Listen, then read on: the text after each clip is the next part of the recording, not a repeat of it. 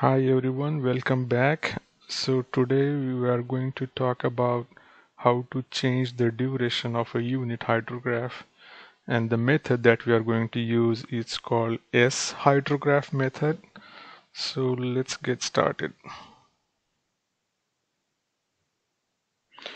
So the first question you may ask is why we need to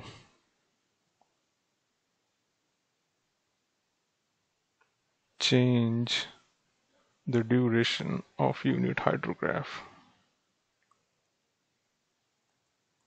Okay. So let's say we have a unit hydrograph corresponding to a certain duration delta t. So this is my unit hydrograph and it's a delta t unit hydrograph. Okay, so QT. You can only use this unit hydrograph if your excess rainfall pulses have delta t duration or delta t time step. So in this case we have delta t for this excess rainfall PE. So as long as this delta T is same as this delta T,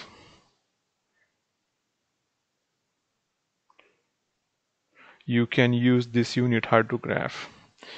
If this delta T is different, let's say instead of delta T we have X times delta T, then you cannot use this unit hydrograph. Okay, so that's the limitation of the unit hydrograph theory, that when you have a unit hydrograph of certain duration, you can only use it if each rainfall pulse has a time step that is equal to the duration of unit hydrograph. So the idea behind all this is that the unit hydrograph assumes that the rainfall lasted for that certain duration. Okay, and we all know how the duration affects the unit hydrograph shape. For example, let's say you have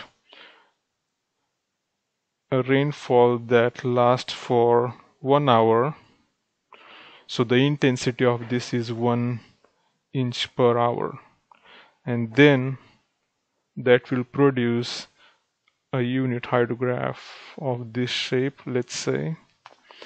Now if the rainfall lasted for 2 hours, then the intensity is going to be half of that, right? So let's say this is our 2 hour excess rainfall. So the intensity in this case will be 0.5 inch per hour.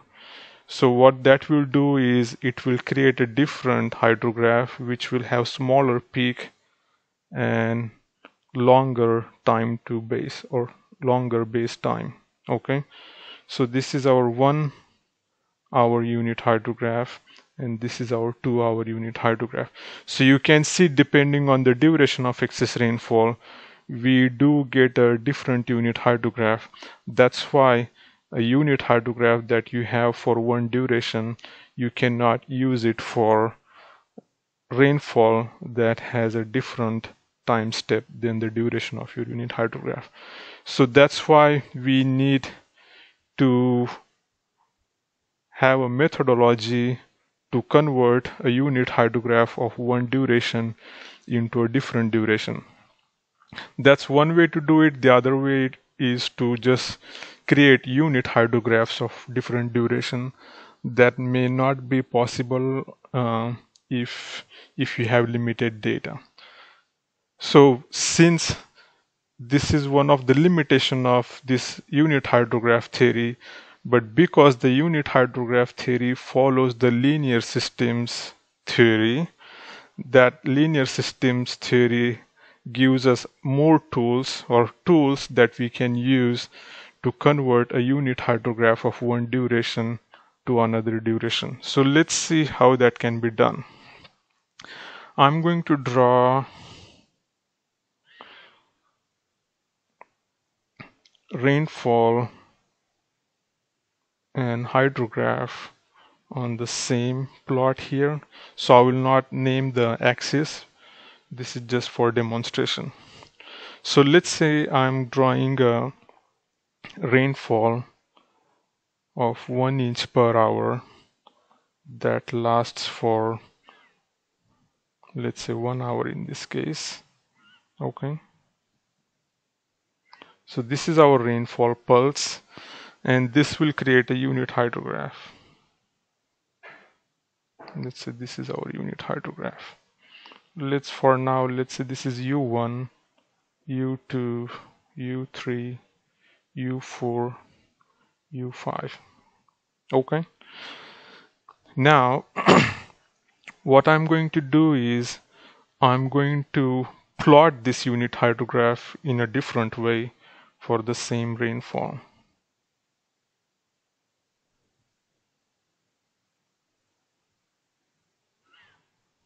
So I'll just use the same rainfall here.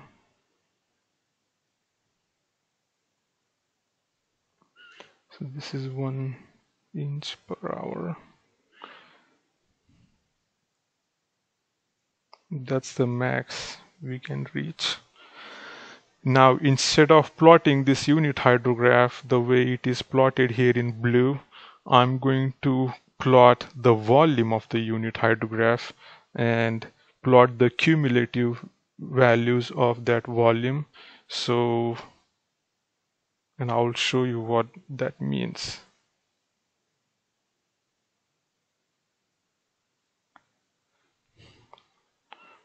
Okay, so instead of U1, U2, U3 like you see here, so what we have here is U1 times delta T, or in this case delta T is 1 hour. Okay, this is U1 plus U2 times delta T, and so on. So the final value that you see here is summation of all U's time delta T, which should be equal to 1 inch. So all I have done here is I have plotted the volume of the unit hydrograph that you see here. I'm going to highlight that. So what I have done here is I have plotted this volume on this plot. Okay, so instead of individual U1, U2, U3, U4, U5, I just converted U1, U2, U3, U4, U5 into volume, and I plotted the cumulative value of that volume, and I got this curve, the one that I plotted here in blue, and this is called the S-Hydrograph.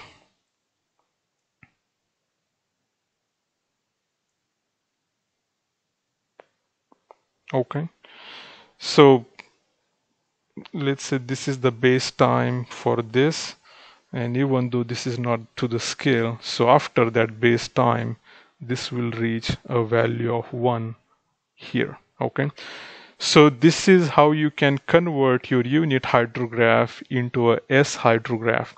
Now this S-Hydrograph physically doesn't have any meaning, so this comes from again the linear systems theory, and I will explain few things about that linear systems theory and how we can use this S-Hydrograph concept to convert a unit hydrograph from one duration to another duration. So now you know what S-Hydrograph is. So S-Hydrograph is basically a plot of cumulative volume of all the unit hydrograph ordinates. Okay, now let's briefly talk about the linear systems concepts that are used here. So in linear systems concepts, this type of input is called pulse input. Pulse input. So what that pulse input means is it starts at certain value from 0, it reaches that certain value, and it continues for certain duration, and then it comes back to 0. So this red highlighted area is pulse input. In linear systems theory, in hydrology, that's just our excess rainfall or rainfall pulse. Okay, in linear systems theory, I will just use green color here now. A unit hydrograph is a pulse response function. In hydrology, we call the pulse response function as unit hydrograph. Okay. And the S-Hydrograph that you see here, that is a step response function, and the step response function is a result of a step input. So let me explain what a step input is now.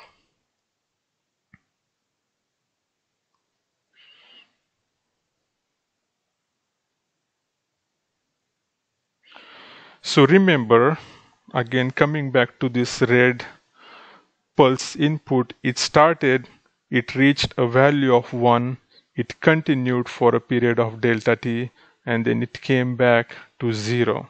Okay, so that is a pulse input. A step input, it starts from 0, it goes to a certain value, so let's say in this case it goes to 1, it continues. Now in case of pulse input, this will come down to 0 again here, but a step input in linear system will not come down, it will just continue indefinitely. Okay, so this was our pulse input here. This type of input is called step input. Okay, whenever you have an input that looks like this, which is a step in this case, the output that you get from that, so initially it will start like how the unit hydrograph will start, or any hydrograph will start. It will, and at some point the input and output are equal.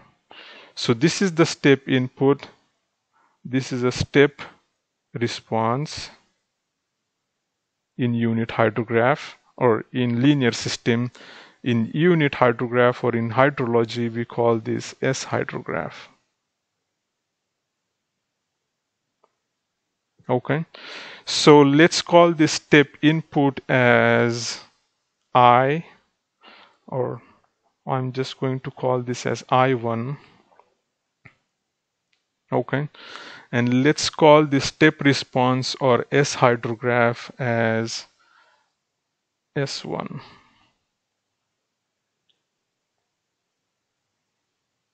Okay, so a step input starts from 0, reaches a certain value, in this case 1, because we are talking about unit hydrograph, so we will stop at 1, and then that step input continues indefinitely. A result or output from that input will look something like what you see here in blue, and we are calling this as step response or S-Hydrograph, and I'm naming it as S1. Now let's assume that there is another step input. I'm going to use orange color, and let's say this starts after delta t, and let's assume this delta t is same as this delta t that we have used before in this. Okay, and that step input will again start. Maybe this orange color is not distinct, let me try pink. So it reaches a certain value, in this case 1, and then it continues again indefinitely. Okay, so let's call this pink input as I2. So we have two step inputs, I1 and I2. Now as a result of this input I2, we are going to get another step response. So let me use a different color, a green, and this will be similar to what we have for S1. It will start after delta t. Okay, so this I'm going to call S2. Okay, now if you do I1 minus I2, I1 minus I2 will give you this pulse, right? Because here they are both equal, so this is 0. If you subtract I1 minus I2, you will get this pulse that I'm highlighting with this green hatched area. And this green hatched area is similar or identical to what we have here in red. Okay, so you can subtract two-step inputs and you will get a pulse input. If that is true, so I'm just going to call this our pulse input. If you subtract step input I2 from step input I1, you get a pulse input, which is this rainfall here. If that is true, then if I subtract S2 from S1, then I should get my unit hydrograph. So if I do S1 minus S2,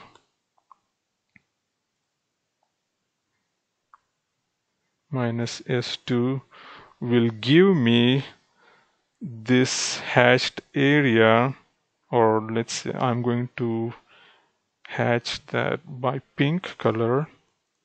I get this area here, and if you try to plot the value between these two lines, you actually get this unit hydrograph.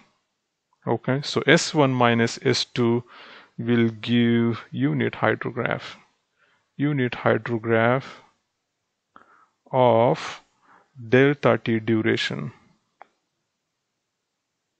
Okay, so this is the basis of how you can convert, how to convert. We haven't converted anything yet, but what I showed you here is that you can use this concept of step input to create a unit hydrograph, and the duration of that unit hydrograph depends on how apart I1 and I2 are on this time axis. So in this case, I plotted I2 exactly after delta t, which matches with what delta t I had before, and the difference between the responses from I1 and I2, which is S1 and S2, gave me this unit hydrograph. Now instead of separating I1 and I2 by delta t, if I had separated them by delta 2, then the unit hydrograph that I will get will be of this duration. Okay, so that's how you can convert a unit hydrograph of one duration into another duration. So this is the theory behind this. Now let's see how this can be used, and then we will do an assignment. So steps in converting. So before I move that, remember S-Hydrograph. So S-Hydrograph is just accumulation of all the unit hydrograph volume. That's the main thing I want you to remember. And to convert or to create a unit hydrograph from S-Hydrograph of a certain duration, all you have to do is lag. So this term moving the input by a certain time, we call it lag. So to create a unit hydrograph of any duration, you just lag the S-Hydrograph with that duration, and then you convert the volume into discharge. Okay, so let's see how that can be done. Now let's say we have a unit hydrograph. So given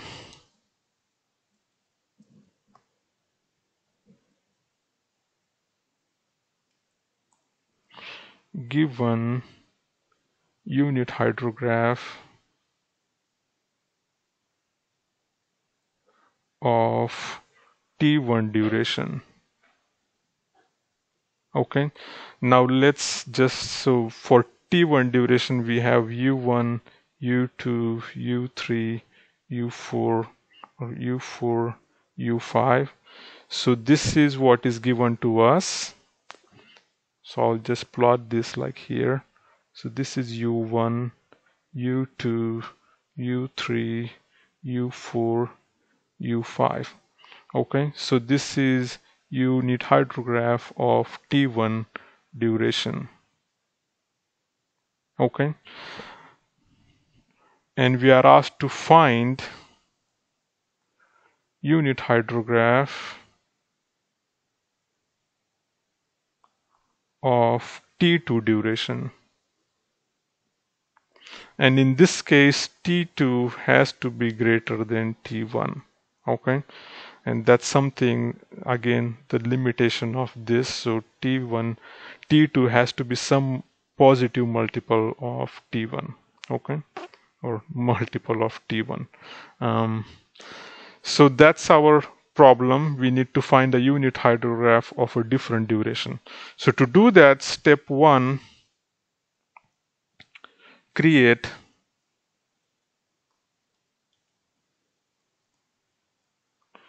S-Hydrograph, or let's say S1 hydrograph corresponding to U1. Okay, or corresponding to unit hydrograph of T1. How do we do that? So to do that, all you have to do is you accumulate your U1, U2, U3, U4, U5. So this is how you do it. I'm just going to plot it here, and then I'll show you how we got that. So this is our S1. So how do you get S1? I'm just going to write 1, 2, 3, 4, 5, and after 5 it should be horizontal here. So this was U1 times T1. Okay, this value here is U1 plus U2 times T1. This value here is U1 plus U2 plus U3 times T1. This value here is U1 plus U2 plus U3 plus U4 times T1, and the final value at which this will become equal to 1 will be all U's times T1. Okay, so in our case we are given 5 values, so that's what I have done here. So this is your first step. You just create a S-Hydrograph corresponding to your unit hydrograph. Okay, step 2 is lag S1 by T2.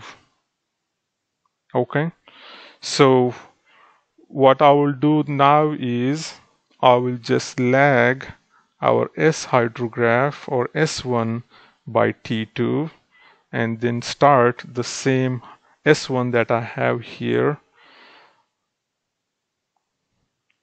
like this. And the reason this is called S-Hydrograph, actually the shape of this curve should look like a S. You may have seen cumulative probability distribution, they do look like S. So you can see I'm not drawing my S-Hydrograph with a perfect shape, but you get the idea. So all I have done here is I have shifted my S1 by delta 2. Okay, so that's all I have done here. And step 3, maybe just use same color, is subtract S2 from S1. So before I do that, we forgot to name. So I lagged S1 by T2, and we are going to call that new S-Hydrograph as S2. So the blue S-Hydrograph that you see here, we named it S1. The red lagged hydrograph, we are going to name it as S2. So step 3 is going to be S1 minus S2. Okay, so once you do S1 minus S2, you get this area. Okay, and if you plot the values of this area at each point and you divide it by time, what you get is unit hydrograph of this new duration, and that will be our final step. So step 4,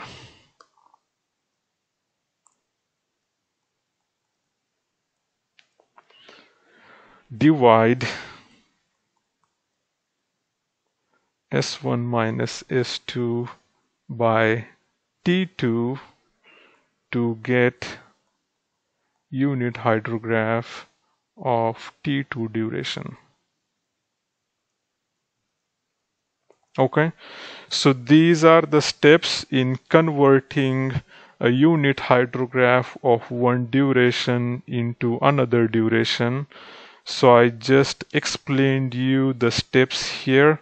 I'm going to just zoom out a little bit. If you want to write these steps or take a screenshot, that should be enough. So given unit hydrograph of T1 duration, find unit hydrograph of T2 duration, and T2 is multiple of T1. So there are 4 steps, and if you follow these steps, you get a unit hydrograph of any duration you want. So in this video, I covered all the theory behind this, and now we are going to do an assignment in our next video where you will see how this can be done with actual numbers. So I hope you were able to follow the S-Hydrograph method to convert unit hydrograph of one duration into another. And with that, I will stop here. And if you have any questions, as always, feel free to email me, and I will see you soon in my next video. Thank you and bye.